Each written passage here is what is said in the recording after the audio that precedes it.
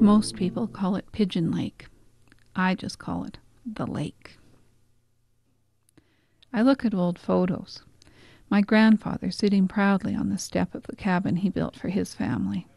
My father as a youngster, a young man, and eventually a young father with a cabin of his own.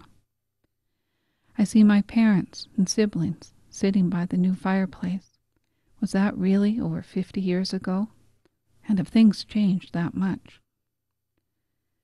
I grew up at the lake, swimming, exploring, building huts, and watching the sky. Family and friends surrounded me, people who are still central in my life. My brother and I spent endless hours with the guys from down the beach.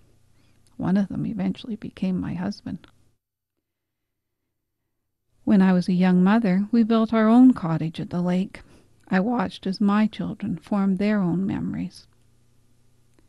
Days filled with laughter and adventure, many the same my husband and I still share. Experiments tried with success and failure. What goes up must come down. My family is now in its 5th generation at the lake. I wonder, I worry, will the water be so full of blue-green algae that they can't swim? Will they be able to find wildflowers, smell a skunk, or see porcupines and flying squirrels?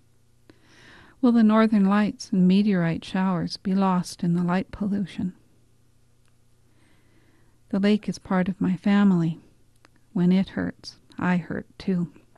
Where are you going?